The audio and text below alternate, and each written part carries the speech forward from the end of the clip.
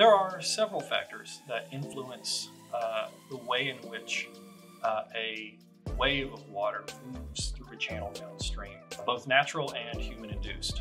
The first being how much water is actually moving downstream. Usually larger accumulations of water will move more quickly than smaller volumes of water.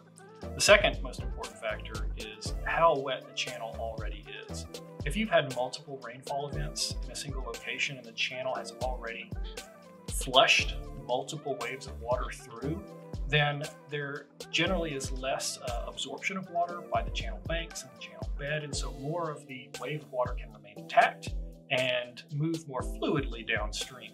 Beyond those two factors, the channel itself will resist the flow of water, so you have numerous elements in the channel like rocks and vegetation, bridge pilings, even the shape of the channel itself can all act to slow the downstream movement of that wave of water. And of course, the ultimate inhibition to flow would be reservoirs, which are naturally designed to capture water behind.